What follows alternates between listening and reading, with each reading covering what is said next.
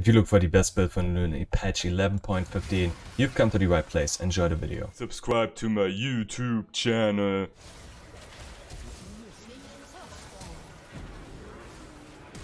What's up, snowballers, and welcome to patch 11.15. We are currently up against a Yi in the enemy jungle, and this might be a weird invade, and I can't stay there because, well, I'm kind of low on health, but I can still resume jungling, and due to that invade, I skilled my snowball. We got 3 kills overall. Sadly, Yi got a kill, which is overall bad for us. However, we can start jungling with the snowball here, which is pretty nice to do. Only thing is, since we got the snowball, we don't have the consumer up yet, and thus need to use our smite there to kill us camp a little bit faster, and then we can walk over to the red buff. Also, you don't want to stay on level 1 at all. You want to leave level 1 as soon as possible. That's how I need to word it. And since I already cleared the raptors, I think this upwards there is not exactly the best move. Instead, I need to kite it downwards so that I can reach this point here. And we already got another kill on whom? I didn't quite get it. Anyway, we are going for the best build on patch 11.15, and now, let's not spoil the surprises, if it is even surprising anymore. But since the enemy team has a Draven, we are definitely looking forward to camping that lane, so that he can't get his stacks up and stay small. We get a good early, or rather not a good early game, but rather a playable early game, so that the Draven can't pop off, and then enjoy the rest of it, as Draven can't just stop. And apart from that, it is pretty much there. Well, not exactly. The castle here needs to go back because he's at, what is that, even 50 HP? Okay, here's a corrupting potion, but that's just not enough. So, their best odds are probably the bot lane and mid lane. And yep, that's exactly what happens if you stay without any HP left on your lane. Well, maybe I should have spotted that out, that he doesn't want to get it back, since this wave is a little bit big, and then I could have helped him out, got that wave, and well, now I can get double scuttle here, because if I reach this wave, I'm already a little bit too late, so that's not really worth it. But the thing is, I would love to just go for double scuttle, but the enemy bottom lane is really overextended right now, and the wave is not in their favor because it's not a stack wave. So we are going for the bot lane gank. Exactly. They know it as well. Just barely. Well, not just barely, I guess. So if only... Okay, we get the kill, but Ash, if only you had walked with us in the beginning. Anyway, we got another kill there. Draven is stackless again, and we can either transition gank into mid lane, or just go for top lane there, or top scuttler, depending on if it is still up. And that's not a way I can gank there, so I'm rocking around here. Well, I gave away my position, but it shouldn't be too bad. So I get this up. And Castle and Time Kench can both rotate, which we see on the map. So this scuttle is mine. No need to make any dumb plays there, so I'm just securing it. And then I take this Raptor camp, and most likely the Krug camp afterwards as well, so that I've cleared my top quadrant here, and then I can recall and get some good items, as we already had 4 assists here due to the early invade. I wasn't quite sure if I could start commentating there, so it always feels a little bit weird, since sometimes there's nothing happening at all during such an invade, and then sometimes everything is going on. So, question of the day. What is your favorite gym exercise? For me it is quads, and my personal record is there at 100 kilograms, or for the American folks it is 220 pounds, I believe. Something along those lines. So yeah, let me know what yours is, and hopefully I will finally have some time to answer the comments again, which I should have later this day, which is Wednesday, my dudes. So yeah, we are taking that recall. You got 2 free kills on Castle now, since this Castle doesn't want to go back. But we've already realized that, and honestly I would normally say, yo, that's not too bad, but it's Yi after all, and with each kill that Yi gets, it's a complete disaster. But since we are able to keep that Raven low, it's not too bad overall. since at least the enemy ADC isn't also popping off there. And Cassin honestly just needs to survive the early game. Also, yeah, with this team we honestly I think we have enough disableds here, so that it shouldn't matter too much. I'm using Smite here, give this guy another hit, and it should be cleaned out. Or not, I'm not sure. And I'm not taking a risk. Okay, just check it. He's 17 CS down, and due to catch-up experience, which is a bad mechanic overall, he's allowed to not be behind. Well, and you can't upper strike the Nunu while he's in a snowball because you're inside of him and the hitbox extended over there. So yeah, thank you Cassin for rotating, which made us able to get that kill, and kills on you always feel good since I don't like E. Like, I can't even enjoy playing him, and I just think, I don't know, I don't like it. But if you like it, it's fine. Okay, and since he is dead, once more, I would love to go for that scuttler. But if they don't have vision here, which they do for some reason, since he hasn't switched to red trinket, if they don't have vision here, I can go for a tower dive. Well, if the enemy was there, which apparently they aren't. So instead, I'm trying to go for that kill on Silas here, assuming that, well, he definitely has stuff up.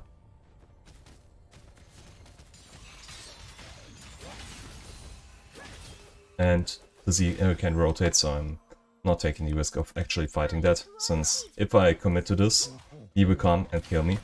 I don't need to take that risk. But I definitely take this risk, since I can press Q once. And if Silas goes for it, yeah, exactly. Oh, is he circling around, really? Does he really want to do that? Apparently he wants to go for the blue buff. That's like the best assumption I could make here. And we absolutely know that he should be here. Or not. Okay, then I guess he recalled over there and this brush. But after all, he's not here. And this means I'm taking Flugurk. Kench got the top scuttle, so I don't need to worry about that. He is on bottom side. And, well, bottom lane is currently not gankable. Yeah, that was not the best move, because now I wasted my smite. Which I absolutely didn't need to, since my Q was already finishing off that blue buff. First check vision. Okay, we can go for it, I think. Only thing that is a little bit bad, I don't have my smite up, and I would love if you pulled this out. Yeah, please ping me for that. Because I'm not trying to give stuff away for free. If Lux throws some spells around over the wall in a weird way, I might be able to lose that since I don't have smite. Okay, so we go for that kill on Silas, who most likely still has mobility up. Or not. Get it for free. And I didn't say it, but Darkseal is like the best item you can build, cost-efficient wise, since even building it as a standalone, it is incredibly worth it. This thing does everything. Well, not everything, because it doesn't give you like armor or magic resistance, but it gives you health and ability power, and both is really nice to have as Nunu. And even the basic stats of it are insanely good on it. And if you then get stacks, it just becomes broken. Which of course is not even hard to do if you play your cards right, having 0 deaths. Well, the only guy that can really play his cards right is Twisted Fate. Okay, can I go for this top lane? I think so, yes. He's also on the lookout. Okay, so we definitely want to be on top side right now, because I'm pretty sure this guy is about to try and gank top lane. And we want to make sure that we are not seen here. Come on, hit, please.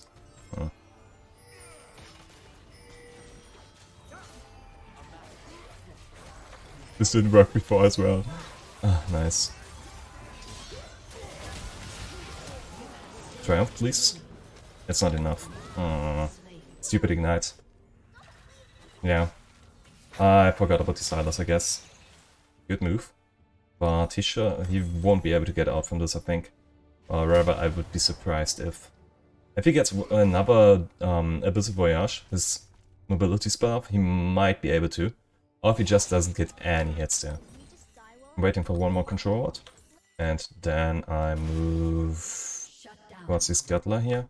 Well, I also need to shut down this Draven, I think. Come on, show me your stacks. Okay, not yet. Which means I can start from top side, get the Scuttler, and then move towards bottom lane when Draven has some stacks again. And after that, Kelly will most likely be so tilted that he is gonna leave the game since he is not getting his stacks off. And as a Draven, that's pretty tilting. Okay, get Scuttler. Triple ward, nice. That's 90 gold.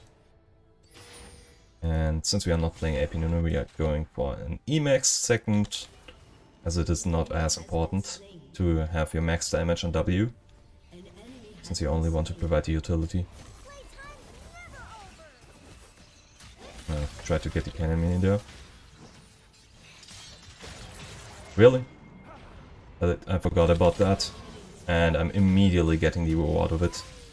Yeah, I should have maybe checked which ultimate he has. Reasons to not be challenger yet. That's not a good fight. Pretty sure that was not what they meant to do. It works out overall as a 2-for-2 trade, but it's still awful. It does not work out, since Silas healing is still busted despite getting nerfed hard. Alright. So 3 for 1 in mid lane. Kesson is getting some kills though, so even though the Silas is getting stuff there, it's not to his benefit, or rather not as much as he would love to. Come on, you want to fight me, I know it. Lame. Suddenly he knows that he would be about to die. Double tower on bot lane, nice. He is on bottom side. And this guy is not killable by me, so I'm going for the Ripped Out here. Because if I don't have the Former yet against Mundo, I can't deal with him. And against their team, I was sure I could say this, against the team with Yi, Mundo and Draven, this will be extremely good since Draven loves to go for lifesteal. Mundo has has a good amount of region in his kit in general, and since it's Yi, it's kind of a no-brainer to go for Former against him. By the way, I would love to buy Frozen Heart against Yi players, but his ultimate makes you unable to slow him down there, so that doesn't work.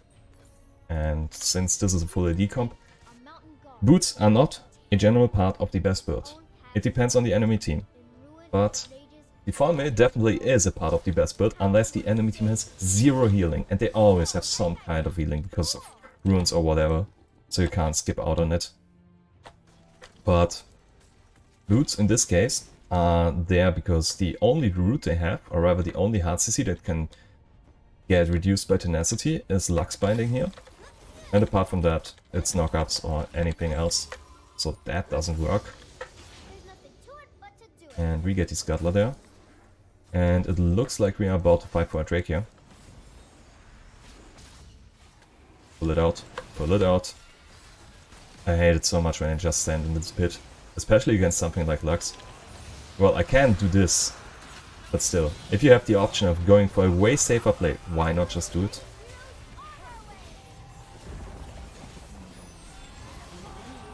Yeah, nice. Get the E.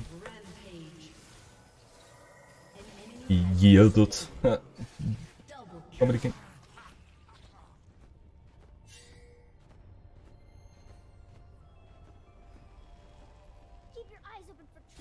I did not mean to do that.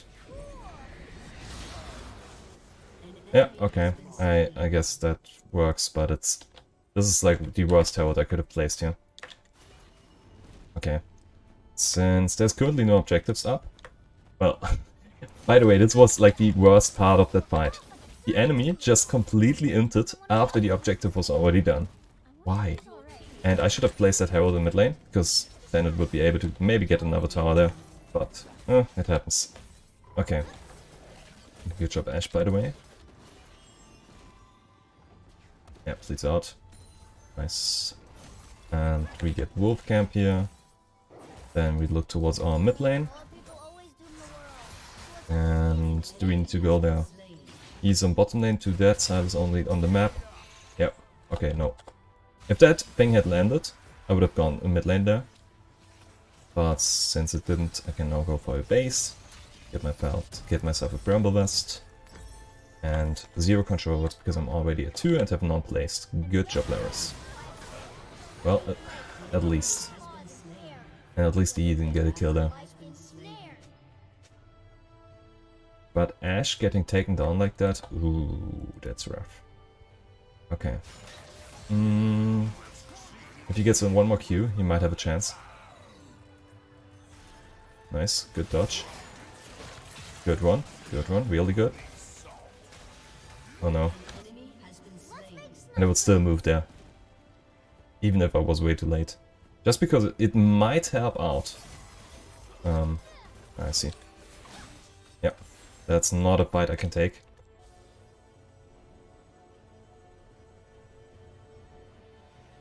Tahm Kench is going for the recall. Yeah, and now imagine if I hadn't stayed there, or if I hadn't stood there, and the Tahm Kench would have still overextended because he didn't see the enemies there. Then Tahm Kench would be dead after this play there. Well, not for sure, but it's definitely better to have saved him like that, even if he just would have gone back by himself. Come on, bleed out, or about burn out. Nice. Oh. This is such a nice team to have against E. We have enough disables. One hard CC, one silence, another hard CC, well, 2 even, and then even my snowball. So yeah, this is not the best game to pick a E.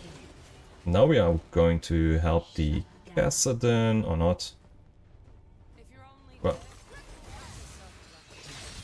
do you think? Oh, he has my ult, oh no. But honestly, it's pretty scary, because he's quite fat.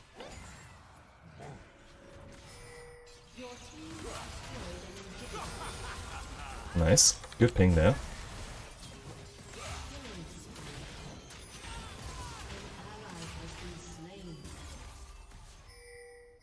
Well, I can't kill this guy. Depending on how he moves. Yeah, not like that. But I'm definitely trying to make him overstay there. And also take this red buff. Yep, this is how I think the game is fun. Nice one. I don't need to fight you.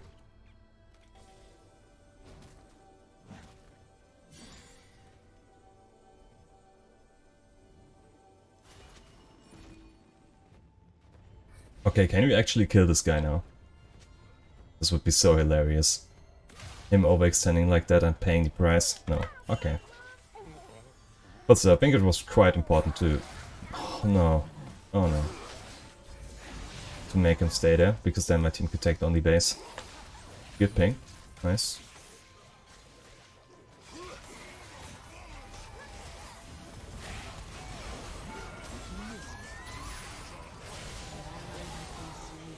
Okay. Not exactly good or bad. This might work out though. Or not. Senna's pretty squishy.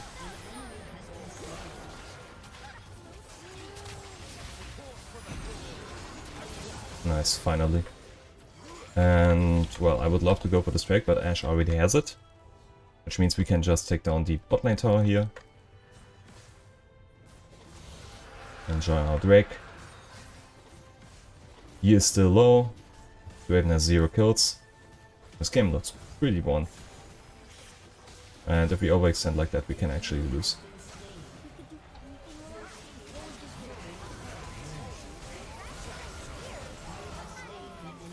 I'm so I'm going back.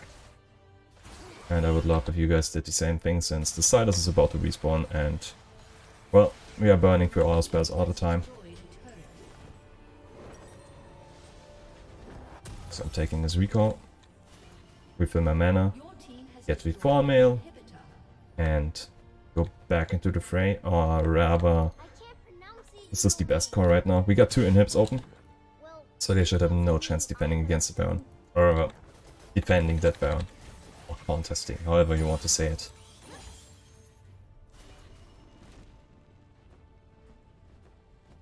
Get the Scuttler as an extra security measure. Or not. As it is not really needed. Control was placed 0 of 0. Okay. Yeah, that were. Oh, okay. Crazy. By the way, I think that Ignite should deal like. Oh, it does apply 60% previous wounds. Okay. I didn't say anything. Nice. Now we go for this lane here. Just later out the lane where there's still stuff. It's so easy. Going for that mid lane is such a mid-play. Nice. Okay. By the way, I would have loved to go for a Magus here as well, but since the farm is more important due to region items as well as Mundo, I'm not doing it. Even though I would love to. Okay, and our team is fighting. So despite me walking through the tower, I think it is quite important to be there.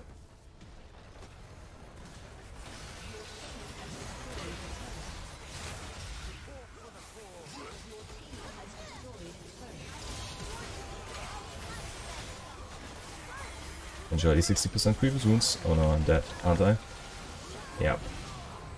I thought I still had my Q up, but instead I should have used my W in order to get a little knock up, and then I could have pressed consume.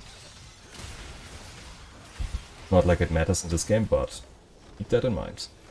And this is the best build for Nunu in patch 11.15, as usual, sadly. It won't change as much as unless like Deadman's Plate gets a huge buff, or some other item, AP items for example, get a huge buff that Nunu can really thrive on, or his hit gets changed around a little. So it sadly doesn't deal as much damage, but if we check out healing done, okay, that makes sense. Or damage taken. Oh, okay. Save mitigated damage? Yeah, but it is still the best build, and if you like it, hit the like and subscribe button. See ya.